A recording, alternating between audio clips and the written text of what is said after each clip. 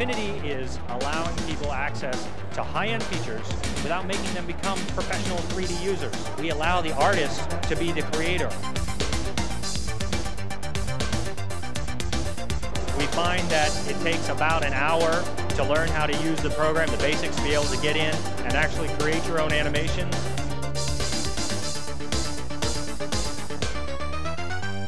It's very interactive. Whenever you do something, the program responds. I move it, it moves. I see a bounding box of where it's moving. I can rotate objects and I see how much it's rotating interactively. But when I change this thing, all I have to do is double click on it and we'll enter our Lathe Editor. Anything that I draw on this side of the screen, it's automatically going to be shown on this side of the screen. So, for example, I draw some outline, it instantly turns it to a 3D object. It's very interactive, and this is very fast, so that if I draw, say, the outline of a goblet here, it's going to immediately turn it into a goblet for me. If you want to get some smooth outlines in here, we have a great interface to products like Adobe Illustrator or Aldus Freehand. So let me launch Adobe Illustrator here. This is a terrific front end to actually creating objects in Illustrator, which you can then bring into Infinity. So I'm just going to draw the outline of a goblet in Illustrator, get a nice, smooth, spline-based outline here. Okay, now, the question is, how do I get this from Illustrator to Infinity? I go in here in Illustrator and say I want to create a publisher. And I'll call this my goblet publish. And I say publish. And now I come back to Infinity and I say subscribe to. And I'll subscribe to my goblet. And it's going to bring in the EPS, bring it in there, crack it, and then turn it into a 3D object. So now, when I go back to Illustrator, any change that I make is automatically reflected in Infinity. So I just double click and say send edition now, and it automatically updates inside Infinity. Now this is an extrude object. So if I double click on this, I'm now editing an extrude. So for example, if I draw a circle, it turns to a cylinder. If I draw a square, it turns to a cube. And if I import EPS and go and open up my Hilton logo, it takes the points, cracks them, turns them into a 3D object, and I get a 3D logo type. So when I exit back into my world, I actually have a smooth shaded version, so I can shrink it, and squash and stretch it, get some really dynamic effects here. I can rotate it. Now, lights in Infinity are incredibly simple. You just pick a light from your light palette here, and you click in your scene, and it's automatically going to place down a light. You notice that my lighting is already changed. I can double click on my light, I can make the light any color I want, so I can get sort of like a reddish light. And now you'll notice that I'm going to get kind of a red effect. And if I move my light, I can interactively see my lighting change. I just drag it, and it automatically changes the lighting on my object. I can also, if I double click on the light, make it to a spotlight, where I can adjust the focus and the angle, so I can get some really cool dynamic lighting effects just by double clicking. And then all I have to do is take my light and say point at the extrude object, and it will point right at it. We've really optimized our anti-aliasing algorithm so you can get some terrific results out of it. So I'm just going to put it on the lowest setting, and it's going to zip through here, and it's going to oversample, so it's looking extra hard at the 3D geometry, and it's going to, you see here, we get a really nice smooth edge on our object. We can open up our surface floater, and we can apply different surfaces. So let me make this red plastic here. Once you're finished, we can write this out with an alpha channel. Then I can open up some background, such as these clouds here, and when I select paste, it's going to paste it in, except I'm not going to see any seam whatsoever along the edge because it's using the anti-aliasing information to composite into the background. So here we go, I select paste, and there you go, you get an absolutely gorgeous, slick, seamless composite, and so you can take this element and put it on any background you want. Okay, this is a lamp from Replicas Volume 1. This is our sequencer. Now what I'm going to do here is I'm going to make 1 second of animation. So I take my time marker and I drag it to 1 second. I'm now changing the world at 1 second. I'm going to say at 1 second I want my ball here to move across the screen, and I want to rotate it. So now if I look at my camera view, I can actually see the ball rotate across the screen because I have a real-time preview. At a quarter of a second, I'm going to grab the base of the lamp, I'm going to drag it over so it appears to sort of notice the ball. I'm going to pick the lamp light, there's actually a light inside of here, and I'm going to say point at the ball. It's going to point right at it. So now, when I move it, it appears to notice the ball as it comes in, and watch it as it goes. All right, so we're ready to make an animation. So I'm going to spool this out. I'll spool it out as a fast shade. I have some options I can set here. Anti-aliasing level. I choose a frame rate. I'll do 15 frames a second. I'll render this out as a QuickTime movie, so I'll call this my lamp animation. And I can save it as QuickTime. So I'll click Save. And now it's going to render out each frame into a QuickTime movie. I just hit play, and I can immediately see my animation. Or if I want to go all out, I can see it in a ray trace mode. This is the highest quality you can get out of the Mac. So you get reflection, shadows, transparencies.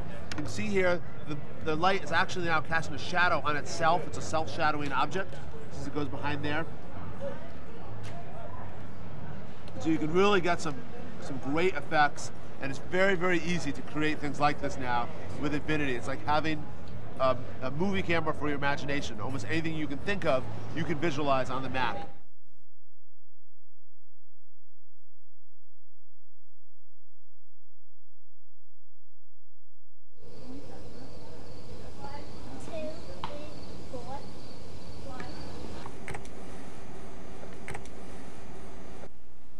We've launched Infinity, Specular's 3D modeling, rendering, and animation software. And as you can see from this tool menu, it gives you some basic primitive shapes which can be enlarged, compressed.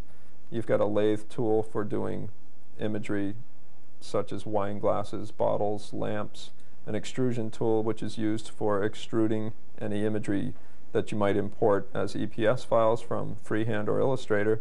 I'm going to demonstrate how you would use the lathe tool to create something like a wine glass.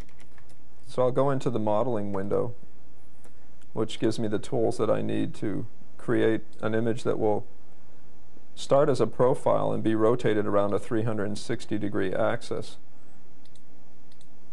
Give you a brief idea of how you'd work with this.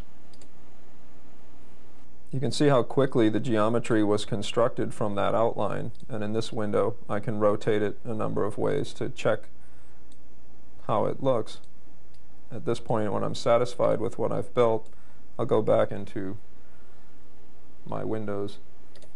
They give me my orthographic views as well as a camera view.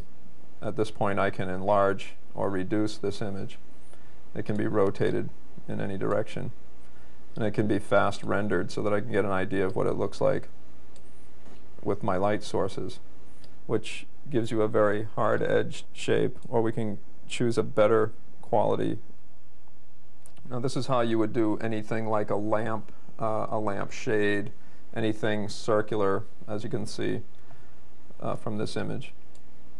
You have the ability to build multiple images from extruded geometric shapes such as type, text. I'm going to open a file that we've already built. I'm going to import some text and watch how quickly this generates 3D geometry. It's already done. As quickly as it comes in, it's extruded. And then we can assign any one of 6 different bevel types, and we have the ability to adjust that bevel, concavity, and depth. And this is a feature that I have not seen in even the high-end systems, so this is very unique. After we extrude and bevel the text, we'd want to apply a surface. You can generate new surfaces or import surfaces generated in Photoshop or another paint program. You get a small ray-traced image in here, which will give you an idea of what your assignments will look like. You can select your color with the color picker and change its intensity with this slider. So if I wanted a gold, I would color this gold and increase my metallicity and my shininess, and basically just tweak these sliders until I get the kind of imagery that I'm looking for. You have lights that can be plotted anywhere in the image. The lights can have color. They can be point lights, which give off light in all directions, or spotlights, which will direct light in one direction. The focus of that light can be adjusted with this slider to make it soft or hard edged, and the beam angle has control for how wide or how tight the spot is. Well, you can see that Infinity is a pretty powerful 3D package for the Mac platform, and there are certainly a number of them out there, but I personally feel that the power of this program in relation to its cost is outstanding. I've worked on the high-end systems, and this offers a lot of the capabilities there are for corporate productions of logo fly-ins, as well as movie opens or news opens for broadcast. I think Infinity, for the price, offers you probably the best combination of features that there is available. This is an example of an animation that incorporated After Effects, Photoshop, and Infinity, produced over the course of a weekend. So I think you can see from this demonstration that graphics previously generated on a very high-end, very expensive platform can now be done on a desktop platform with very affordable programs. It gives you broadcast quality outputs in field to any tape format, and the best part is it's affordable.